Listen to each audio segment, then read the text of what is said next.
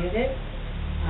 I will be issuing a statement. I have copies for the Media House, and regrettably I won't be sharing information because the statement is self-explanatory. Okay? This statement is designed to set the record straight as regards my termination as chairman of the board of the National Housing Corporation. When I willingly accepted the role of chairman of the National Housing Corporation in December 2008, I viewed that position as an excellent opportunity to broaden my service within the community through alleviating many of our society's ills that are rooted in the twin issues of inadequate housing and overcrowding. Despite my social intent, unfortunately, there were fundamental differences between the Minister of Housing and Land and the board in terms of our interpretation of established rules and protocols, as well as the role and function of the board in respect of certain NHC projects.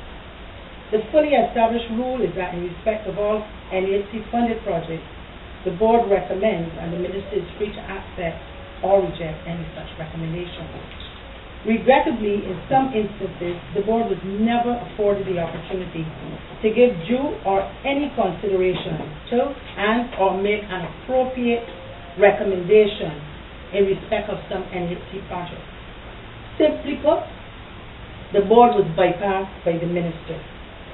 This attitude and disposition on the part of the minister ultimately led to an impasse between the minister and me, and ultimately my termination as chairman of the board. And the case in point of a project that has commenced without even coming to the board is the project right now at Forge Road, Clapham, St. Michael. Prior to my termination, and as a result of the same impasse already referred to, I considered resigning on several occasions. But I felt that I owed it to Prime Minister, the Honourable David Thompson, who was instrumental in my appointment, as well as my commitment to the cause of social justice, to persevere in what was becoming an impossible situation, in the hope and expectation that the matter would be resolved amicably. Sadly, this was not to be, and I exited the board on July 30th, 2010. Whereas some strides were made under my stewardship at the National Housing Corporation, I leave somewhat disappointed that certain issues were not adequately addressed. For example, the awarding of contracts to small contractors. I feel passionately about this issue, given my direct dialogue with many small contractors, many of whom are on the brink of failure. I have repeatedly sought, without success, to persuade the minister to buy into the concept outlined in the DLP's manifesto of 2008 of awarding a far greater portion of NHC contracts to small contractors. Additionally, I leave with the knowledge that despite my best efforts and alerts, I could not ensure that a contract be put in place with the contractors Clico Holdings Limited with the ongoing work at Constant St. George. The experience gained as chairman of the National Housing Corporation will be forever etched in my mind. Hence, I wish to extend sincere gratitude to the board as well as the management and staff for your cooperation.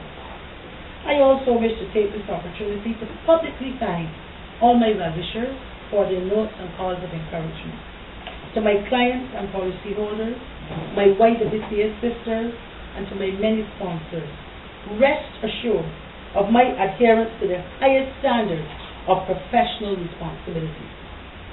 To date, I have not received any direct or indirect explanation as to the root cause of my termination as chairman, nor have I received any prior warning.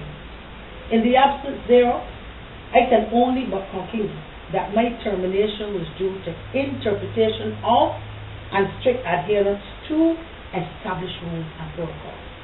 If so, then I leave with my head high as a proud and principled former chairman of the National Housing Corporation.